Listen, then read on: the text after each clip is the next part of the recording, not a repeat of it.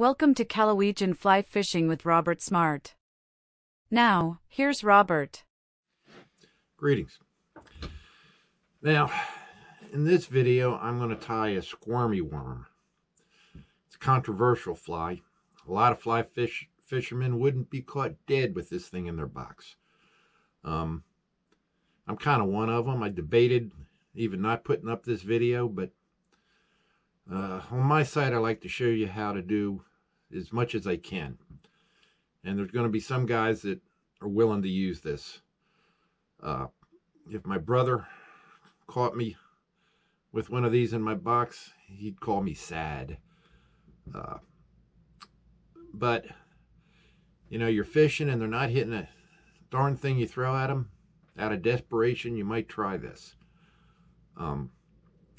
Now, one thing to remember, a lot of fly fishing only areas, like in some of the state parks, so you can't use any rubber lure. And this would classify as that. So you could use the same approach with a piece of red yarn as opposed to the rubber material if you wanted to. But anyway, though I'm somewhat embarrassed by putting this up, I'm going to show you how to tie the squirmy worm. So here we go. Hope you enjoy the video. Okay, we're going to tie a squirmy worm. All you need is your thread and a piece of this rubber worm material. You can get this about anywhere. Okay.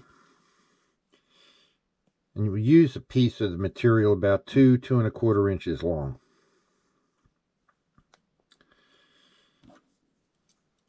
Now, I'm putting a bead head on this, which usually not done, which will help it sink. This is a curved size 10 hook.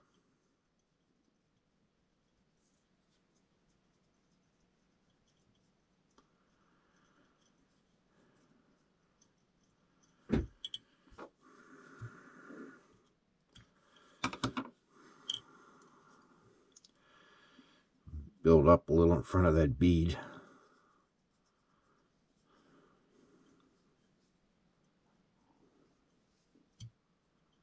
Okay.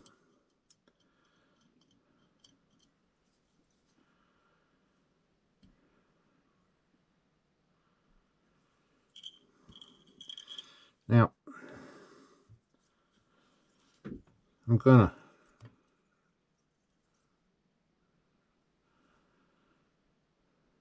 Well, this is woven thread, so it's not looking like it's going to expand. So put that, center that worm on the hook. Then we're going to take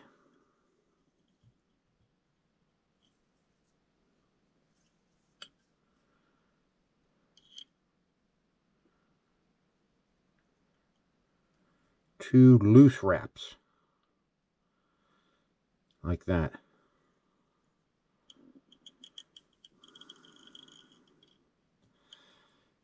You do any tighter than loose,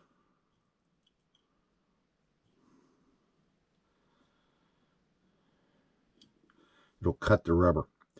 Then you come to the front, you pull this a little bit,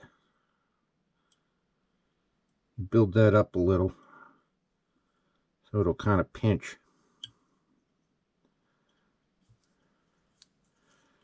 And we come forward.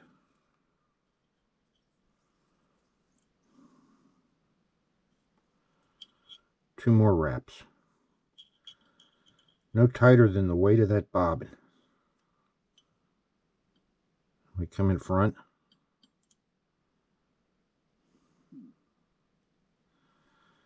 Do some more. And we do it again.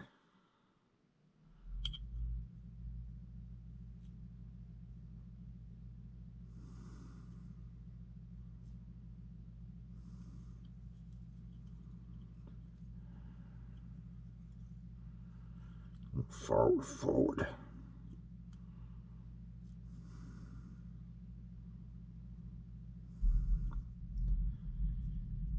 Some more wraps. Loose, and then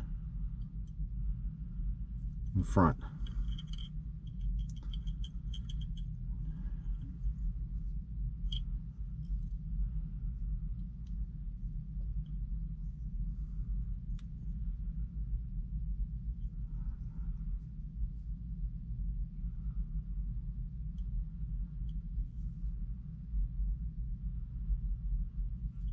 Okay.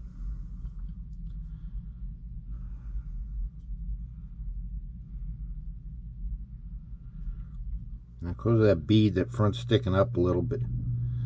I don't think that'll matter. It'll still look like a worm.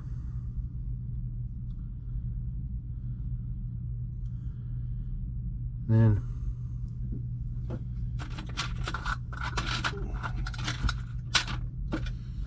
we're going to whip finish.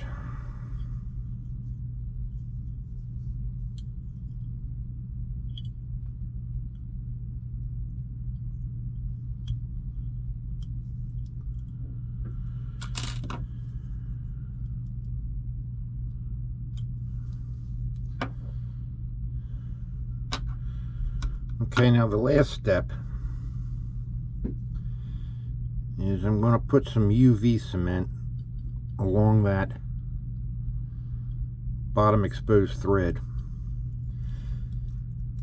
You do not want to use regular head cement like hard as Hull, because it'll melt that rubber.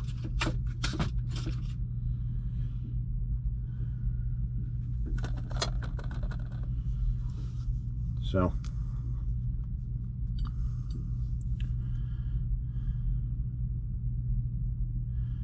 with this UV, it won't melt it.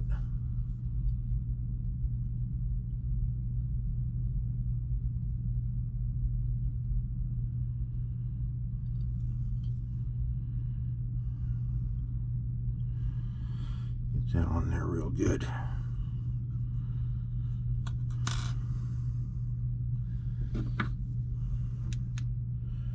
And we cook it down.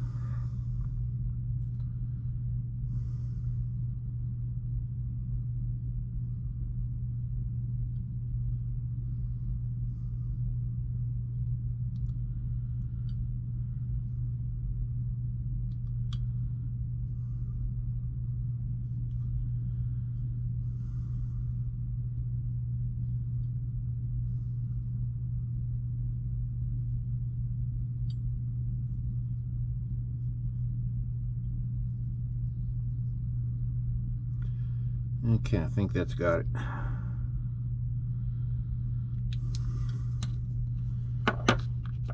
There you have it. Squirmy worm with a bead head. Thanks for watching. If you liked the video, please subscribe.